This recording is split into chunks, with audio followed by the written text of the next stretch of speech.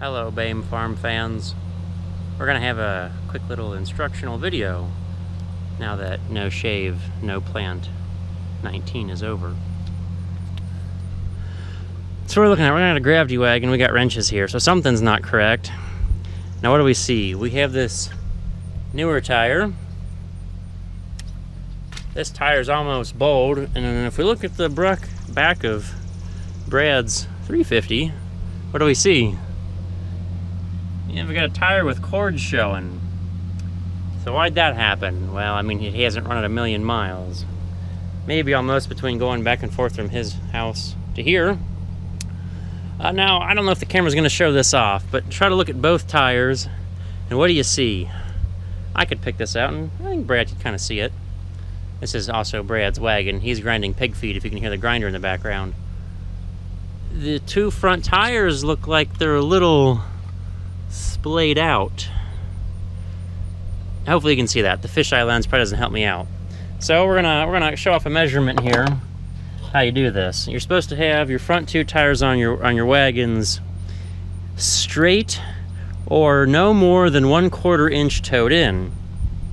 And the thought behind the being towed in is the fact that because of how the pivot point is here and your tire is away from it, the tire will naturally want to twist backwards. So if you're 1/4 in, it should be even when everything compresses. Yes, I've cheated and I've already taken that apart. And I've done some adjusting, but I haven't moved the tire any.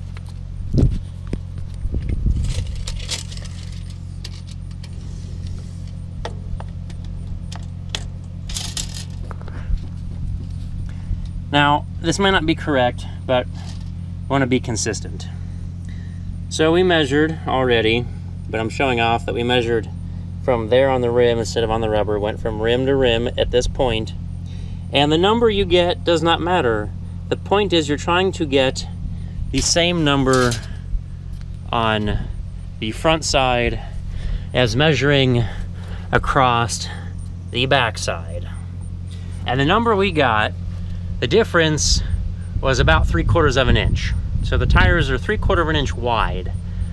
3/4 of an inch sounds small until you're traveling a number of miles down the road and your tire wears out, and then, well, it went flat. He blew a tire. So, while Brad is grinding, I'm gonna try to get this fixed for him. I've already made that much adjustment. I measured, and both sides here on this clevis are equally out of adjustment. I set the tongue of the wagon straight as best as I could eyeball. It doesn't help that the tools are in the way, so we can look down the center pipe. But standing out here and looking straight, accounting for however much play there is in the hitch itself, that's pretty close. Hey Charlotte, we doing it right? So we're gonna make a few turns on each side. We're gonna measure again. WD-40 was a big help. This hasn't been adjusted in a while. In fact, this is a B-Line Equipment running gear. Haven't heard of them. It's from somewhere in Nebraska. Haven't seen one of these around here. Now, there's no adjustment in the center. The rods are welded to the whole piece. And the other side we've yet to get apart. It went fairly smooth, even though it looks really rusty. This particular running gear needs 1.25 inches. I used a pipe wrench for this. The neat thing, I guess, I don't know about neat, but I guess I'm glad they thought of this.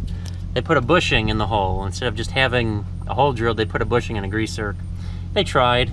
It's not quite a ball and socket joint like the Kill Brothers gears, but this company tried. Brad's got down the road multiple times, but hopefully we're gonna make it so the tires last longer.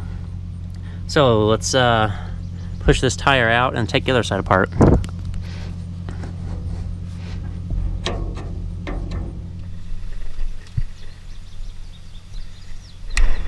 The fun part will be getting our tire adjusted out. There's no weight in the wagon. With a little bit of kicking, we can get our hole lined up and slide our bolt in. We'll go take the other side apart. Hopefully this goes well. The worst part was right here. I did put WD-40 on it, but we have our power tools to make things turn a little bit better. It would be supremely convenient if we didn't have to take the clevis off the end. But we can't have everything perfect, which is probably good that we have to take the clevis off, because this pipe could then possibly work its way loose if the center was made similarly. It's gonna be loud. Let's see if the WD-40 did its job. We're in reverse. Oh, it did its job. Not stuck in there. Never fear. There's a bushing. This side's even easier to undo than the other side. Come out of there, nut. Don't you hate when your nuts get stuck? Socket. Now, the other side, this was really fun. I did cheat before. And because of the rust, these are a very tight 1.25 inch. I will not use the next larger wrench that's a little too big, because that is a good way to splay the tips of your wrench. I should have left that nut in here also. We're just doing everything wrong, aren't we? Come on, bushing. Guess we should have gotten this loose first. Once we get the wrench on, ooh, come on, rust. Let's see if I feel strong today to pull this up. Or bust a knuckle. Okay, they made these have correct threads. Just making sure, because the other side I was able to use my foot, but that I also had better positioning. You know what? If we turn the tongue, we could move this out from underneath the wagon. Good thing I left these all connected. This would be hard. Easier access.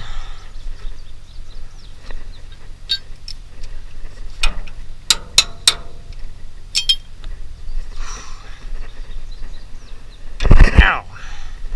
Guess I felt strong enough. Rust didn't slow us down. All we need is a little bit, so we're not bound at the bottom. And we need to make both of these longer. So we're going to turn the clevis the opposite way. Do not lose your bushing. Oh yeah, that rust looks ugly, but apparently it's not too bad. I don't think. It's going to prove me wrong.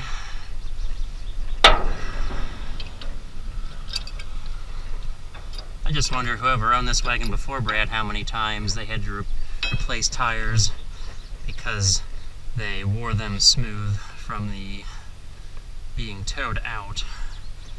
I think I said it before, you want them about 1/4 inch in on the front at most. I'll take them a few turns out and we'll try it. We're going to make sure we do this evenly, so we count 1, 2, 3 threads right there.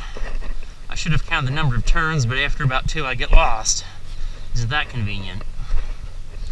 And we come in here and we see 2.5. So we went a little long on this side. We could either take it back or take the other side out. I'd hazard a guess on taking the other side out more. And to make this easier, we'll swing our tongue a little bit.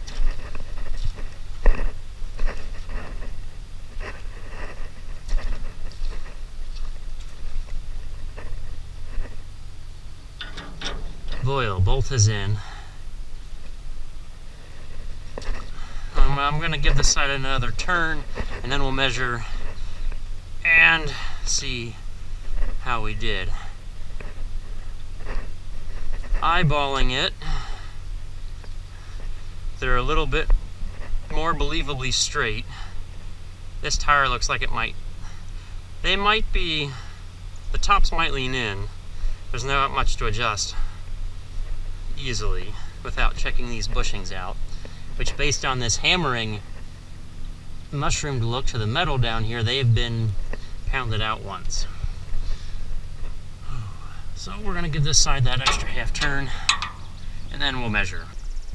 If you can see what I see, the tires are more believably straight. straight and true forward. I have yet to measure. This could be interesting by myself. Now this side looks like either the back end sits dog leg, or this one tire could be too far in. It's pure eyeballery. Let's see if our measurement changes any.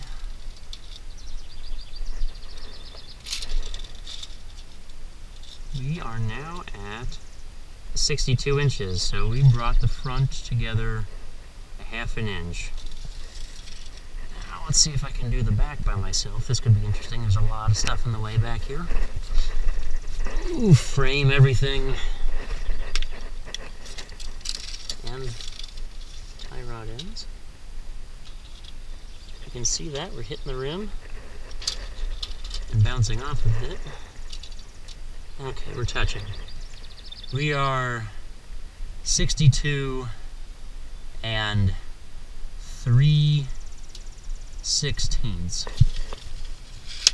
So we are a little less than a quarter inch together on the front. The toe-in is correct. Now the question is whether we have them set straight to the back, but at least they shouldn't wear crooked. That's really simple. Not that everybody has a B-line wagon sitting around, but most wagons are fairly similar. I got a Kilbros over here. This wagon is here to be filled. This is not our wagon. This is a neighbor's wagon. But the Kilbros is a similar, let's say, concept. There's got to be a jam nut, but this is threads, and there's threads on the ball and socket joint here, and you turn the pipe to lengthen or shorten it. I like that style much better. If we look from the back, you know what? That's why they look different. There's different rims. The inset of the dish here, 2.5 inches. I'm willing to...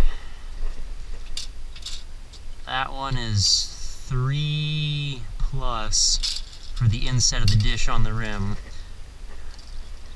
Granted, there's a color difference, but I can see the difference. How far set back they are. They're both the same size tire. So that's why this tire looks like it sticks out farther and gives the illusion that it may be towed in more, because this rim just sits farther away, or makes the tire farther away from the running gear. And we got that little mystery figured out. Now, unfortunately, the spare we have is 15 versus 14. It's a little narrower, so that's going to be hard to tell. But just by eyeballing it and measuring it, we are correct. Now, to tighten it up, put the nut on the bottom, jam the jam nut tight. You can imagine how that goes. This has been a quick educational video. Remember, keep your toe in to 1/4 inch or less, and your front and back measurements. Well, we'll catch you guys later with more fun farming adventures.